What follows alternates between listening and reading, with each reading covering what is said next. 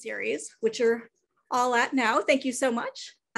This reading series connects poets from Chicago and beyond with audiences all over the city. As I mentioned earlier, this event is co-sponsored by Kundiman, which is a national nonprofit organization dedicated to nurturing generations of writers and readers of Asian American literature.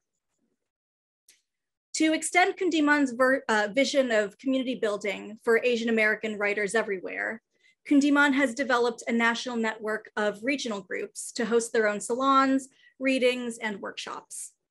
Kundiman Midwest supports the live captioning of the Blue Hours readings and workshops, and members of the regional group are featured in the reading series. Again, thank you all so much for joining us for the second reading of our season.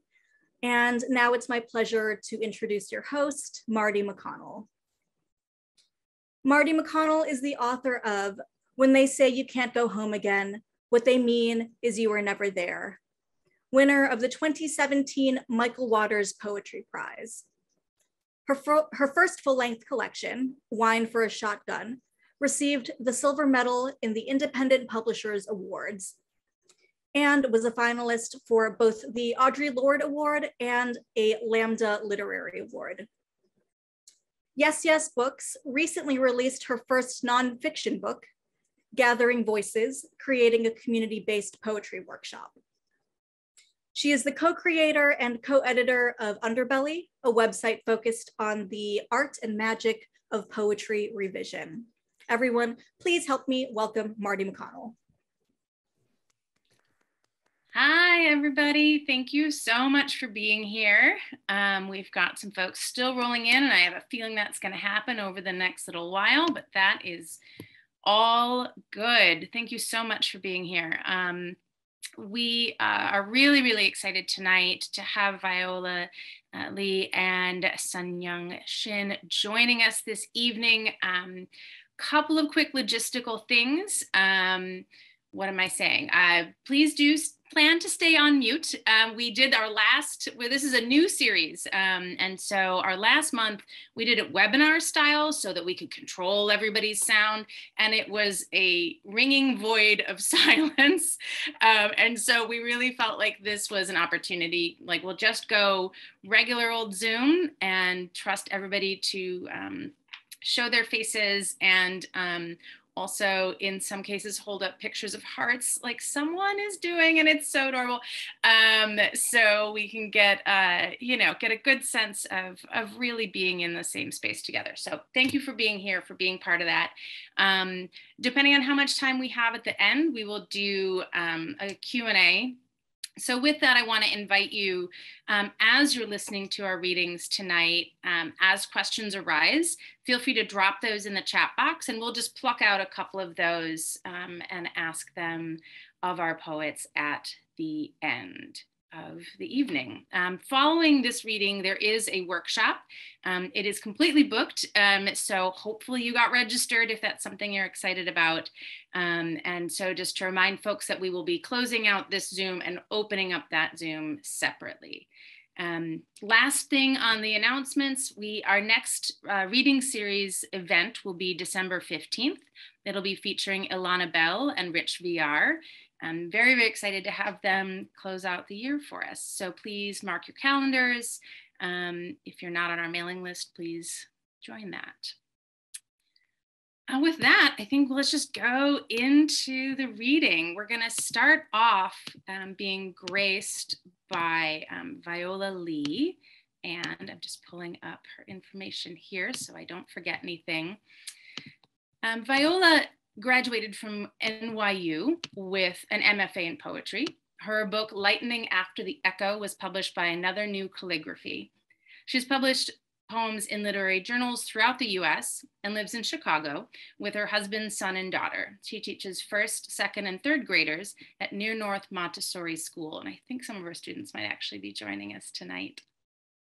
One of the things that I loved that I found in looking into Viola online was this description of her book from Another New Calligraphy. It says, the poems in Lightning After the Echo concern themselves with the passage of time and the seemingly inconsequential items it so often glosses over.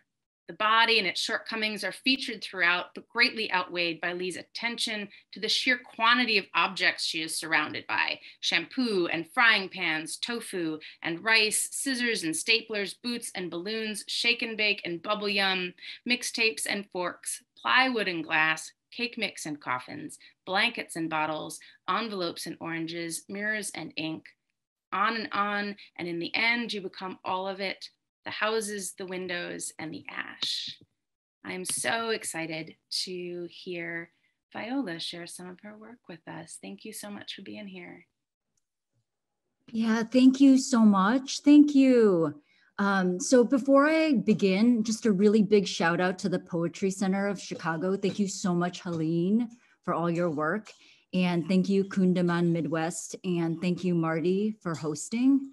And then thank you, Yung Shin, for reading today as well. So really briefly, before I start reading, I wanted to talk really briefly about, last week I attended a virtual discussion through the American Academy of Poets, and it was led by a poet named Brenda Hillman, and my former teacher, Murray Howe, was there. And one thing that she shared, it was a discussion about this idea of work and labor in writing. And there were so many emotions that came out of this discussion, and like a lot of tears. But I feel like also that, you know, so many emotions that come when learning something new. And Marie Howe talked about how writing is a really hard act. And oftentimes there are these force fields that you have to get past in order to begin the work. And so perhaps the force fields are like the distractions that prevent us from the work, and eventually the joy that comes with it. But like writing, reading too requires a lot of work and labor. And so I'm going to read 5 poems today. The first one, I teach at Near North Montessori School, and I do see some of my students. And it's a community that I love. And recently my students actually coordinated and planned a variety show to celebrate our classroom community. And so I wanted to write this poem. It's a love poem, maybe all the poems are love poems, but it's actually to celebrate the Near North Montessori community and also all the people that I've met along the way, including a Chicago artist named Jerry Kaiser, and then also a young poet who we've been working with named Faisal from Bangladesh. Anyway, this is a kind of a celebration to them. The poem is called Forget the Flowers. Forget the flowers.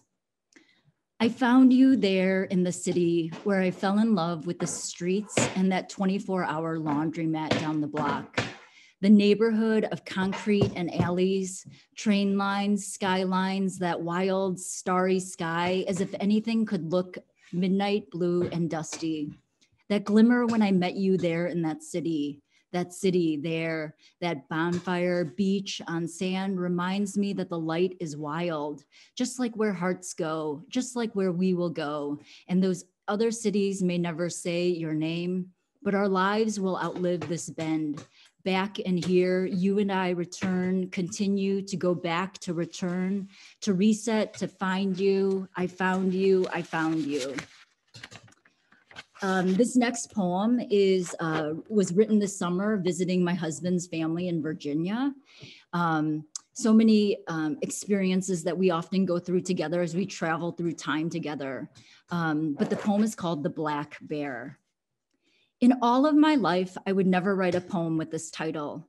But recently, on the drive home through the Blue Ridge Mountains from the farm, I've come to terms with my own life. While driving, I remember my friend of 40 years. She laughs from out of her bed and shares, "We're all going to die." She tells me she would travel from Albuquerque to my funeral. She's always been dark, truthful, I guess too. I'm not ready to go there. I'm not ready to go there, I say. Lexington, Covington, White Sulphur Springs, just killed a gnat in the car.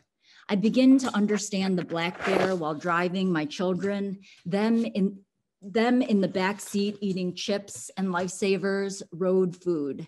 Not too much water, watching a movie. My husband naps, he'll battle sleep later. Once at camp, I knew a man who taught me everything he knew about being outside. I was a young child then. He taught me to make fire, gathering sticks and branches from out of the woods, dried dead pine needles, taught me wild carrots were root of Queen Anne's lace, told me stories and legends, taught me the constellations in air, Ursa Major, Ursa Minor, Orion's belt. I think of him as I write this. Think of him this year as I've learned of his passing. Think of him and his old body as I'm driving through the mountains. The mountains were in his name. He wore them often. Beckley, Charleston, Huntington. I think I understand the black bear as I look at the clouds. Bulldog, upside down batwing, tree, a frog. As an adult, I've learned the word for this, pareidolia. A need to see familiar forms in disordered images, like clouds or constellations, pareidolia, bodies of lovers intertwined in the branches, bodies of lovers in two clouds, bodies breaking bread, two baby bears follow their mother, Vansburg, Maysville, Alexandria. I think I understand the black bear as we drive through these foothills, farm and land, my husband now working on a crossword puzzle, the kids now asleep. As we celebrate the 4th of July with family, friends, a young couple leaves the farm in the dark. My mother-in-law shares her secret to any family reunion. Let your children love whoever they love. My sister-in-law and I talk while picking out berries from a plastic blue colander, taking out rotted seeds, tiny branches, parts, stem, and leaf. One daughter shares she loves looking at the ridges and mountaintops while driving.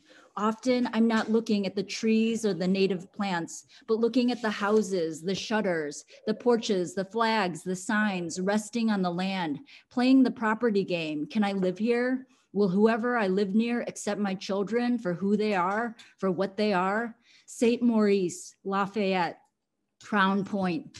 In Virginia, we stayed in a homestead cabin a quarter mile from the farmhouse. My sister-in-law and her African husband say, would like to believe this place was a homestead cabin. While sleeping there late at night, encased in chinked logs and wire mesh, my husband and I in the small bedroom upstairs, my children on air mattresses and sleeping bags. I begin to closely listen to my sister-in-law and begin to see how slaves could very well have labored here. I see it now, her, this mother, becoming a black bear, giving birth to her 2 live children, a large white pot filled with water, the same rocking chair rocking back and forth.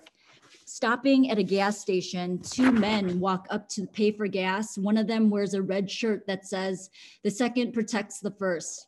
I'm suddenly looking for my son and daughter in the aisle of hot dogs spinning on metal, chips, and hard candies. I wish this man far away stars and a movement towards depth and exit. As we say goodbye to family members, I think of all the deaths of this year. Another wish towards never repeating the latter. On the farm and around the mountain, there have been recent black bear sightings. Supposedly the black bear has 2 baby cubs. I've been thinking about land, about the Monacan Indians, about how hard I work to provide the best life for my son and daughter, thinking about what all this means. Gary, Chicago. My daughter's uncle discovered a box turtle in the grass during our travels. He drove it over to her and she named it Shelly. What is this need to keep, to own, to collect, to name? I don't know where the black bear hides, but it's somewhere in the forests of this mountain. The bear and her cubs continue to venture out during the day and go back into hiding at night as my son and daughter continue to walk in and out of spaces of the farm. I'm thinking how all this protection keeps me animal and now see clearly what someone once asked me, I've never thought to pray. This next poem, it was recently published in a journal called Crosswinds Literary Journal, and it's called Stars and You. Stars and You. Some scientists believe our star had a companion, may have been swept away by astronomical objects. Meanwhile, some other scientists now say that the highest form of intellect is intuition. My intuition tells me that our bodies will come back in another form, perhaps as constellations in that river of stars. If so, so be it. Let our intuition, let our bodies, let the constellations and the stars, let all these things begin again so that I can come back and look for you. This next poem is a poem to celebrate my background of growing up in a Korean family.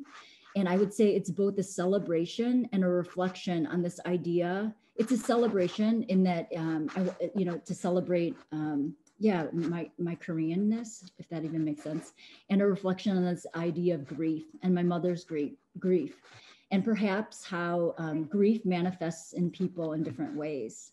It was also published in the literary journal called Another Chicago Magazine, and it's called Kimchi. Kimchi. Whenever we hear of another death in the family, my mother will often bury herself in the basement, immersing her body into hours and hours of kimchi making, squatting with big earthen jars and large silver aluminum bowls. I remember using one of them to bathe my son when he was first born.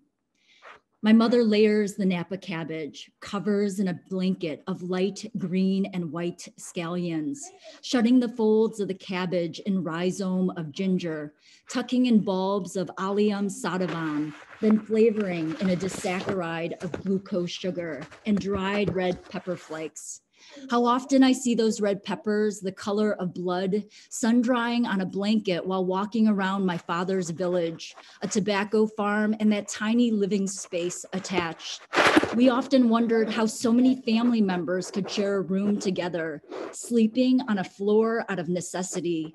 What is healing for my mother is making this even saltier. She uses some form of fish or those tiny minuscule pink salted shrimp. When her brother died, I was 10. He was the uncle I would read about only in photographs.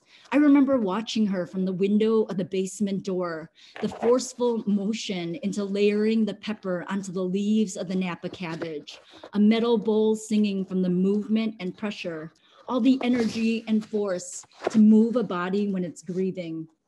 Intentionally, she cut, diced, slivered, a weight growing when folding something onto itself. Last year, after my cousin's death, my mother and her sister-in-law made kimchi out of pounds and pounds of joshi and radish, burying themselves in the work, burying themselves in sustaining their family. Never once did they speak of the mental illness continually being buried in the bodies of family members. Never once did they speak of the healing properties of the spice, the pepper, or the garlic. Instead, they just move along the way my mother moves along after hearing of each death. The way the bodies of the dead move along to their new form, the way that everything that is made by hand moves along, changes in form, changes in body, the way that this fermented spice, pepper, and garlic moves along mouth, pharynx, esophagus, stomach, moving through the body, moving without a sound, moving, the way the air moves while the house is soundless with sleep, the way the cold leaves in the wind move on the roof of the warm house, the way thoughts and images move, becoming stronger after each passing. And then this last final poem is, so I every Saturday, my poetry group, we meet, and there are poets from all over the world: New York, Bulgaria, Santiago, Los Angeles, San Francisco, and New York. Perhaps we're all New Yorkers at heart because that's where we all met. But this poem was also recently published in a Chicago journal called After Hours, and I want to just give a big shout out to After Hours, the editors of After Hours. The poem is called "The Poem and All the Things." Once I fell in love with a poem. I gave her all I had, everything and 3 times more. But the poem let me inside and gave me a life. The poem gave me a life with you in it. You and the kids and the dead mouse that day, 3 missing teeth in a matter of a week, trees distressed in the snow, wires popping out of a broken cold wall in our old house, the frosted dirt and the warm compost, the linen scarves eaten by moths, the small stars on the label of the store-bought maple syrup, and the plastic bag of Honeycrisp apples.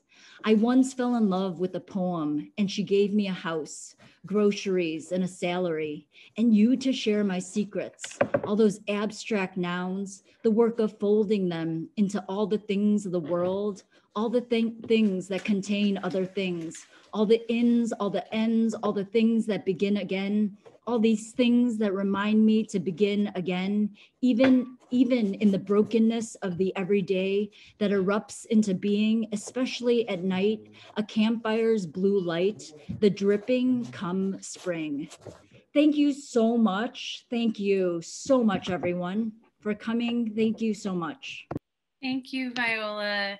Wonderful. Can we unmute and applaud for just a quick moment? If folks are, anybody's close enough to their machine.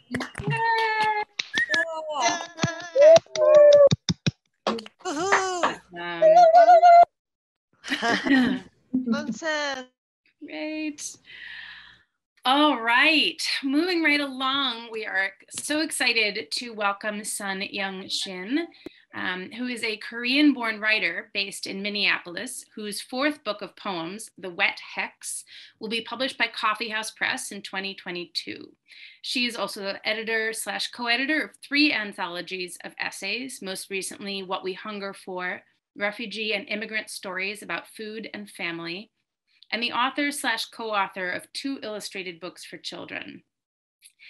There was something that I found on the old internets that the Knight Foundation said about her work, and they said, Shin's poems deal in pain and love and alienation, but she weaves those well-worn themes into something fresh, a contemporary fairy tale in verse about the making and unmaking of both identity and nations, fitting for a post-colonial, uneasily globalized world. Her poems are at once intimate and mythic in both tone and character. They're visually complex and self-consciously oblique, hard to parse, but laden with indelible imagery. So with that stage set, please join me in welcoming son Yung Shin to the stage. Thank you so much, Marty, and thank you so much, Helene, and the Blue Hour, and Kundiman, and Viola. Those were just stunning, really, really beautiful. Thank you so much for those poems, and thanks everyone for being here for poetry and community. It's really beautiful. So I'm gonna read 3 poems, I think, and yeah, then we have some discussion.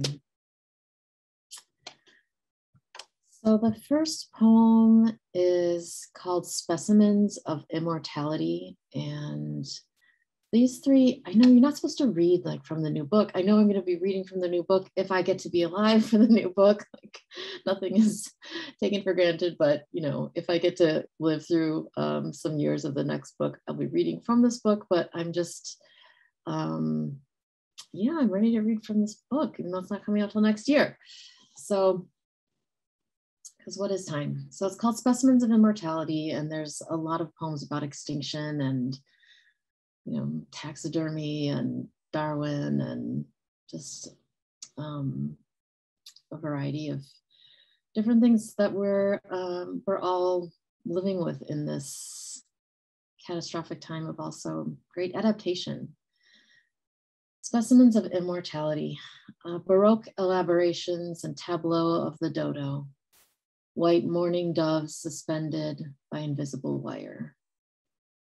All the rabbits wear turtle shell helmets and face the sunrise as an army of sweet. Sentinels everywhere, hidden bones like flutes of wire. Perpetual alert to the guards of the necropolis. You are the largest of the lionesses with an assortment of cubs that died before you were born. The birth of death, seedless grapes sown in the vineyard. Museum guard cultivars of boredom, the gore, the charge, the wall of horns. Eyes everlast the horizon, prey or predator. Freeze us in the hunt, in the rut, in the reliefless past. Your beauty is made mostly of proteins, astringent portraiture, salts and cures and trophy with concealed bullet wounds, the soft solace of killing, the school of beauty saved from the burning. Sightless zoo, breathless savanna, glass forest, dioramas of longing, big game hunter, the new world, the safari. The feral, the wild, the stampede, the old, the lame, the wounded, the wolf and the lamb lie together at the end of the world. Your horns ground to medicine, your blood blown into glass. Thank you. The second poem is called I Wandered into a Mass Extinction Event. So I grew up in Brookfield, Illinois, after coming to the United States. And since it's kind of like a Chicago crowd, I feel like I feel like I have a real kind of Chicago, not like accent, but so I feel like I'm amongst, my people. But I live in Minneapolis. Okay, I wandered into a mass extinction event. Before I knew what was happening, I renounced my humanity in an attempt to escape the fate of my betters and strangers. The floods gathered up the last of the patients in small cork boats that fell from the sky like leaves from a maple tree in autumn's last exhalation. What was everything I could sacrifice for a Russian Soyuz spacesuit? Something worn in and vacuum tested? Just give me a sign, I said, cursing the gods and demons of my forefathers. With the helmet's face shield down, I had difficulty panning gold from the rivers of Colorado, but I said, I will prevail. The bracelets and anklets I made with the metal chinkled and chankled, and I, caparisoned like a fine knight's horse, encouraged my prancing and unyielding vanity. I wrote obituary after homage, after ode, after elegy for every species larger than care nothing for the world of letters. The trees recoiled at the cannibalism of paper. We buried every book deep, so deep a place without the language of science. Thank you. These are all prose poems, so you are not missing anything in the way of line breaks. I have slashes, I don't know, just prose poems. Okay. Poetry nerds. This one is called what's it called? It says, it's titled, He Said That We Should Turn Back. He said that we should turn back before it was too late, before my child was born. I said, it is not a child, it is a series of veils, each made from the silk of the worms I ate as penance for my crimes. What crimes, he said, have you committed? None, I said, I was given them as gifts to become the mother of all criminals.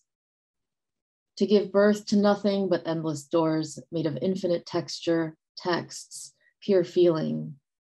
At the word doors, the worms came to life and began producing skein after real, pure white ink, white creature, a creature.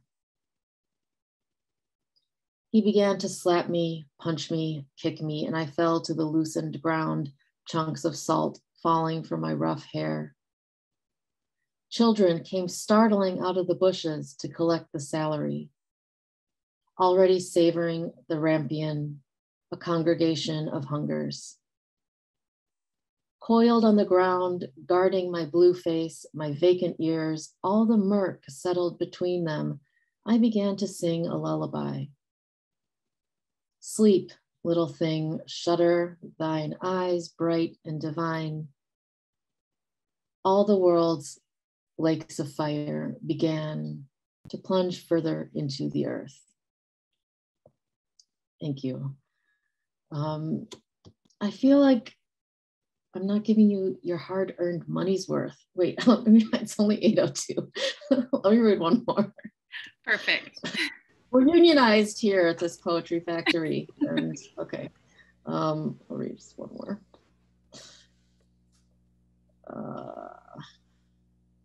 Okay, some of these are just so weird. I don't even know what's going on. This seems like a Moby Dick kind of crowd. I don't know. I'm projecting. You're like, no, it's not. We're leaving. But so this is like an erasure but it's still on the page. It's like everything is gray, and then the non-erased are like darker gray. So, but it's from chapter 42, The Whiteness of the Whale in Moby Dick. And so the epigraph, and then I'll just read the non-erased parts. What the white whale was to Ahab has been hinted. What at times he was to me as yet remains unsaid. So it's called Whiteness, a Spell Thrown, because a spell thrown is the last part of this section of text. Whiteness refiningly enhances beauty, even barbaric. Siam, one figure of a snow-white Austrian empire. Human race itself, white man, mastership over every dusky tribe. Whiteness has been gladness, a white day, innocence of brides, whiteness, majesty of justice, kings and queens, milk-white steeds, symbol of divine spotlessness and power, white forked flame, holiest on the altar, and great Jove himself, snow-white bull, Latin word for white, sacred vesture. White is the passion of our Lord, white robes, redeemed, great white throne, holy one, white like wool, sweet, honorable, sublime, innermost idea, strikes more panic to the soul, thought of whiteness, coupled with any object terrible, heightened, terror, furthest bounds, white bear of the poles, we have bears in our poems, white shark of the tropics, smooth, flaky whiteness, transcendent horrors, ghastly whiteness, abhorrent mildness, loathsome, dumb gloating, white shrouded, albatross, pale dread, white phantom, first through that spell. Thank you everyone so much. Thank you, Sun Yung. We could unmute and applaud. Hey, hey. Hey. Yeah. Bravo. Good going. So beautiful. Fantastic. Great. So we've got a few minutes for a Q&A. And since we were all too enraptured to enter questions into the chat box during that, I'll start off with one. And then if there's other questions, feel free to drop them into the chat box. So I have so many questions, but I'm going to go with this one. And this is both for Viola and for Sun Yung. I was having a conversation the other day with someone about the tension between redundancy and repetition in poems, and like how we walk that line, right? Like how we use repetition without it becoming redundant. I feel like you're both masters of that in your own ways. And I'm wondering if you can speak to how you do it, whether that is something that you think about or if that's something that just happens sort of organically. I would love to hear your thoughts on that. Viola, please answer this question. So Marty, just to so the question is how to use repetition in or how we use repetition in poetry. Yeah, basically without it becoming redundant, right? So I was talking with another poet and they were like, I feel like when other people repeat words in poems, it's amazing. And when I repeat words in poems, I'm just saying the same thing over and over again. And so we were talking about how one sort of like walks that line. Yeah, you know, maybe maybe I'm wrong, but like I do feel like sometimes by adding like repetition, it like not only is it like emphasizing like certain ideas, but it also adds just like a music, it makes it more musical. And sometimes it's also like, I have no idea how to end this poem. And so I'm just going to say this word 3 times. And it always works. It always works. Like end that last word with like, just like use the same word 3 times. And like, it's an ending. It always works. I mean, that's when Candyman appears. So, you know, it's truly magic. That's such a sweet question. I've never, like, redundant, like, that's so interesting because, like, I don't worry about redundant because no one reads my poetry. So it's like, who cares what I say? You know, clearly like, that's not true. I mean, well, some of these people are my friends. They're just being super supportive. I mean, it's it's poetry. It's free.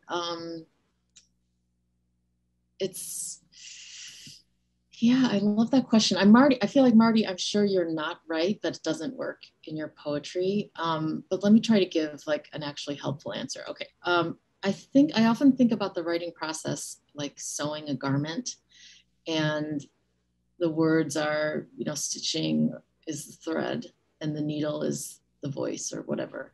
And if, repetition helps me come back to the garment that I'm sewing. And if I get too far away, whether it's sound, ideas, style, something, I feel like, well, now I'm in this wrong garment. I'm in this other thing. Maybe I need to actually do some unsewing and come back to this garment. I mean, the other thing about redundancy is I feel like if you listen to pop music, the pop music that I grew up on from the 20th century, there's like 8 words to the whole song. And then the outro is like that same phrase 10,000 times. So, I just have never, ever in this whole poetry, like circus of decade, like I've never thought about the worry of being redundant. And I think that's so says a lot about my carelessness. But or your natural ability to not be redundant, right? We could also frame it that way. Yeah, I mean, I grew up in the Catholic Church, going to mass every Sunday, and It's like you're just on this earth to be punished. So I don't really know. I could never feel like too much repetition in a poem was redundant. Maybe, yeah, it's so interesting. Thank you. It's a great question. Can I add to that really quick? I also feel like sometimes with writing poetry, it's like what Marie Howe talks about, like entering this force field or this force shield. And it's like this space, like who was it that the author Dorian Lowe also said, sometimes with writing poetry, it's kind of like snorkeling, where you actually feel like you are underwater. You were literally, you feel like you've been underwater for literally 5 minutes, and then you come out and it's like 2 hours later. I thought that was perfect. But like, I do feel like sometimes with writing poetry, maybe the redundancy or the repetition, in order to get to that space too, it's similar to what you just shared about being Catholic. I know I grew up Catholic too, and it's so much a part of my upbringing, but I feel like also this idea of like the idea of prayer, or like even like when I think about a rosary and like saying that same prayer over and over again, like puts you in this headspace where it's like, it's like you are magically snorkeling. Maybe you're snorkeling. Magically snorkeling while saying the rosary. I mean, I've got it all. It's it's the oral tradition, right? And just sound keeping us in a pattern to keep us with whatever the spell we're casting needs to be cast. And as a communal poetry, as a communal ritual, the repetition is often important. Yeah, it's never redundant, Marty, I'm sure. Yes. Whatever you say is good. Whatever you're writing, I'm sure is necessary. Thank you. Thank you. We just have a minute or two left, so I'm going to ask you a real quick question. If it's something that's come up a couple of times in Charlotte has a question. I'm going to go ahead and read hers. Do both poets read their work aloud as part of their process? Great, let's end with that. Do either or both of you read your work aloud as part of your writing or revision process? Yes. Or you read it in a reading and then you realize some parts are dead, you know? So if I neglect to read it before it goes to publication or something, I'll be sorry later. So it's really a good practice. Yeah, really good practice. Thank you. You know, it's really interesting because this Saturday group that I meet with, we don't read our own poems. We actually read each other's. And it's always so interesting to hear other people read the work, because I do feel like there are moments where it's also like the reading of it, their reading of it, kind of, you know, like, oh, wow, that is not what I am, you know, or that is that is a word. It just like brings in a really interesting perspective to hear others read it out loud. But I also feel like it's really interesting because I feel like sometimes a lot of people have like will say that they will say their poems first and then write it. But I think so much of it is like the writing first always, and then the practice and the reading of it. But I feel like the reading of it also like it like takes it out of the body. Like so much of writing is like in the body, and I feel like when you read it out loud, it's like so much about sharing, and like it actually not vomit, but like it's like you're taking it out of the body, right? Yeah. An exorcism. Right. Right. And also that resonance, right? When it hits the air and like how that changes our understanding of it, I think can be really powerful. Well, thank you all so much for being here tonight. A big thank you to Viola and Sun Yung for sharing your genius with us this evening.